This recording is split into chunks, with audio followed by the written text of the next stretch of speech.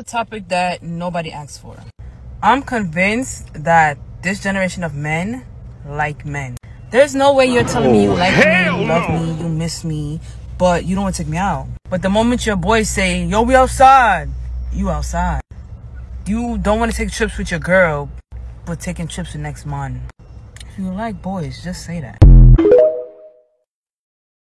Why is it that women always go to this? If you like boys, if you're gay, then just say that. Maybe he's just not the person for you. Maybe it's you're just too damn masculine and he doesn't like that. All the gyrations with your hands, all that movement, the way you talk, your vocabulary, everything about you screams masculine.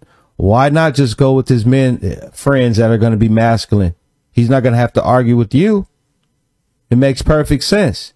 But see, I know what it is with you young females. See, you're another attractive female that thinks just because you're attractive, that a man is supposed to bow down, whimper to everything that you say, especially when you're coming at him with all this aggression. Nobody wants to deal like that. You're just recreational use only. Why does he want to take you out and treat you like a queen when you're acting like one of his friends at the basketball court? For what? That doesn't impress men. That doesn't give men status. Men care about status. They care about how their woman acts. That's a direct reflection of who they are as a man.